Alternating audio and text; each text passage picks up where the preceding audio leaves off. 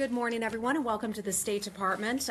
Thank you for coming in so early this morning for the unveiling of the International Religious Freedom Report. I'd like to first introduce Secretary Pompeo, who will give some brief remarks and an announcement, and then Ambassador Sam Brownback, who is our Global Ambassador for Religious Freedom, will then unveil the report and take some of your questions, and I'll moderate since we all know one another, so I'll call on you, and then we'll have to wrap it up. Thank you so much. Secretary Pompeo, go right ahead, sir. Good morning, everyone. It is my great privilege to join you this morning and to release the 2017 International Religious Freedom Report. This report is a testament to the United States' historic role in preserving and advocating for religious freedom around the world. Religious freedom is in the American bloodstream. It's what brought the Pilgrims here from England. Our founders understood it as our first freedom. That is why they articulate it so clearly in the First Amendment. As James Madison wrote years before he was President or Secretary of State, quote, "Conscience is the most sacred of all property," end of quote. Religious freedom was vital to America's beginning. Defending it is critical to our future. Religious freedom is not only ours, it is a right belonging to every individual on the globe. President Trump stands with those who yearn for religious liberty. Our Vice President stands with them, and so do I. Advancing liberty and religious freedom advances America's interests.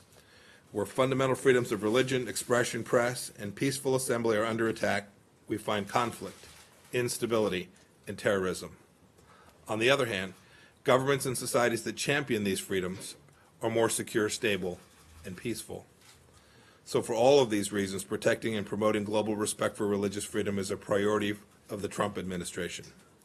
As our national security strategy so clearly states, our founders understood religious freedom not as the state's creation, but as the gift of God to every person and a fundamental right for a flourishing society.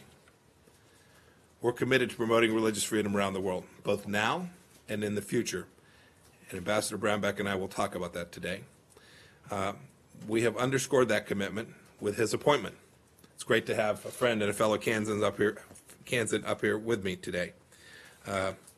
International religious freedom deserves to be a front burner issue, and Ambassador Brownback and I, with him leading the way, will ensure that it continues to be so. The ambassador and our team in our Office of International Religious Freedom have been working tirelessly throughout the federal government and with our colleagues here at the department and in embassies overseas with NGOs, foreign partners, to defend religious freedom in the farthest corners of the globe. This report demonstrates the hard work of American diplomats to protect American and universal values. I'm proud of my team in completing this report. The release of the 2017 International Religious Freedom Report is critical to our mission to defend religious liberty. It brings to light the state of religious freedom all over the world. It documents, across 200 countries and territories, reports of violations and abuses committed by governments, terrorist groups, and individuals, so that we may work together to solve them.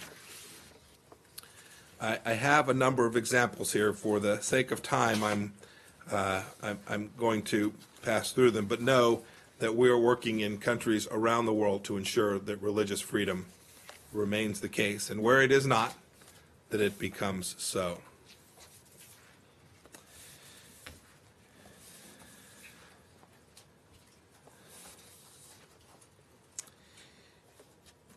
Ambassador Brownback will provide to you more details, but we are very ignited to announce that later this year we will celebrate the 20th anniversary of the International Religious Freedom Act, a law that reinforces America's commitment to religious freedom and to helping the persecuted.